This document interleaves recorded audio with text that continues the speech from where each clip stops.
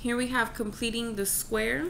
So in order to complete the square, you will always have, it doesn't matter what the variable is, so it'll be some variable squared plus some coefficient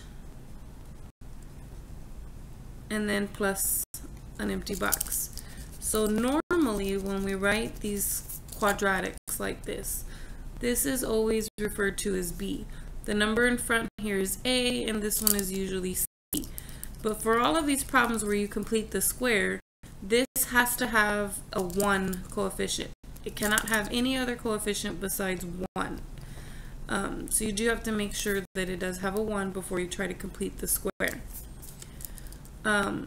Once you have the 1 here and you have the variable here, they want you to figure out what C would be, so that if you factored this with that particular C, you would end up with something squared. Okay? And if it happens to be U squared minus, all that means is that the B itself was negative. Okay? So you have to identify B. How do I figure out what number to add here? You take B over 2 and you square it.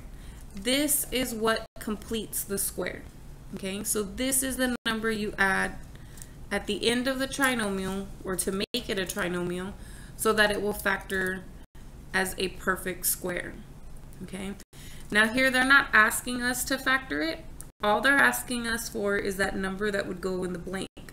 So all I need to do is this B over 2 squared to figure out what that number is. So in this case, my B value is a negative 8. So I would take negative 8 over 2 and then square the whole thing. That is negative 4 squared, which is actually positive 16. So positive 16 is what I would be typing in that box.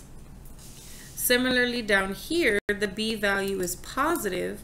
So I get positive 10 over 2, the whole thing squared, which is positive 5 squared, which is a positive 25. So 25 is the number I would be typing in that answer.